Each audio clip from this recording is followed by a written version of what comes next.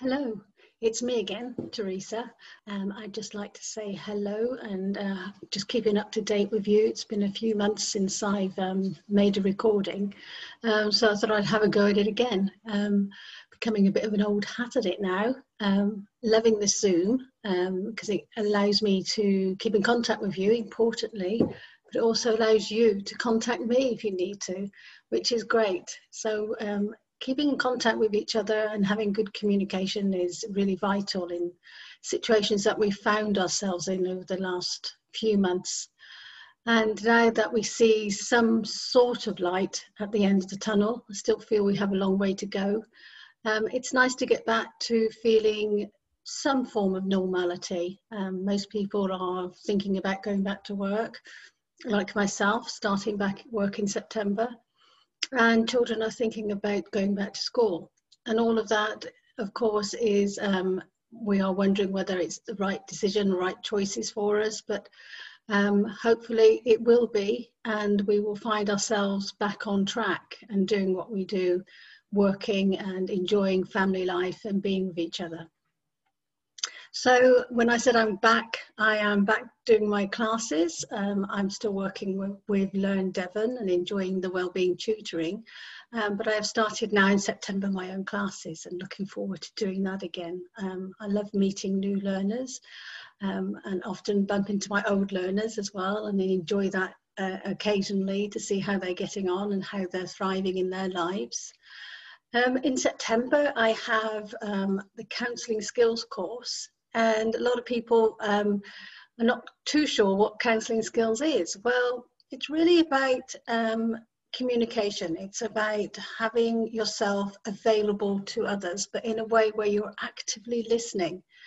You're actually taking part in a journey together, if you like. You're sitting and you're listening and you're being aware of the other person. You're on a therapeutic journey and understanding what is being said to you, but also being able to help that person to empower themselves to understand what's going on for them. So it's really not training to be a therapist. It's really about having the skills and the knowledge and tools, as I call them, available to you when you most need it. We always find ourselves in situations sometimes you think, I wonder if I said the right thing. I wondered if I did the right thing. I wondered if I could have done this. So what counselling skills does is it gives you that awareness of, well, maybe I should have done it this way, or I know I can do it this way now.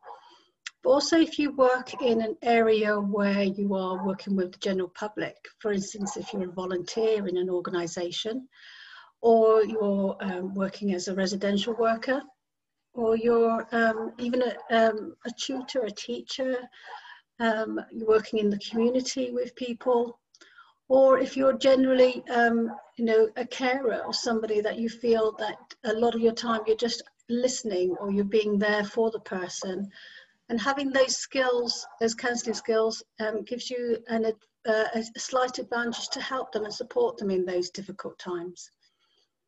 So not only that, it's about learning about communication. It's about sometimes I'm not quite sure how that person said that or why they said that. And so it's understanding them and how they're saying it and developing a way of communicating where you both feel valued in that communication, that your value is there and they feel valued when you've talked to them or you've listened to them. That's really important. Also, it's really about using that skill in everyday life. There's been many times when counselling skills have come in useful for me in certain situations.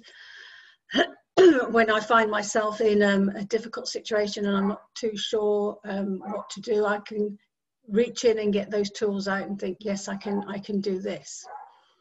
So if you want to know a bit more, you can go on my website, which is www.firstenterprisetraining.co.uk. You can also email me. I apologise for my dog barking, that's chasing the cat around the other room. You can also email me on firstenterprisetraining@gmail.com. I can send you some further information. But if you go on the website, you'll also see lots of other courses that might be of interest to you in your own self-development. Learning about yourself is really important. Learning about what you want in your life, where you're going, if things aren't working out for you, is there a reason? Perhaps we can look at that. Perhaps you can look at that. Find a course or a workshop where you can find something that will help you develop as a person, help with your self-worth, your self-growth, your confidence, and actually give you a space to actually think about you, what you want in your life. We always sometimes get in muddle, especially these last few months where we've had that really, it's not a gift, but it's just time to reflect on where we are in our lives, and is this really what I want? Is this what I want to do?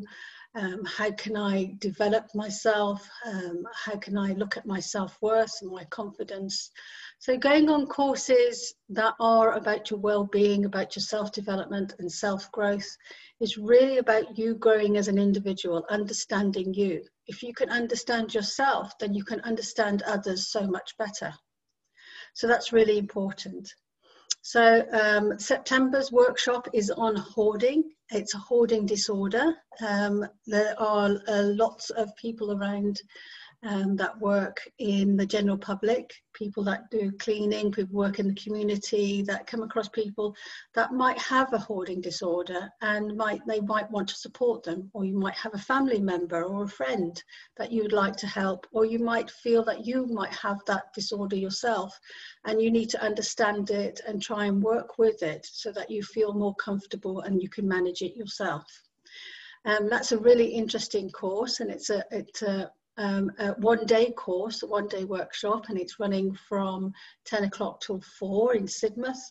And again, that's on the website, and if you'd like more information about that, then please do go on the website, www.firstenterprisetraining.co.uk, and there will be more information about that course and about other courses that are coming up. So many wonderful courses for you to do.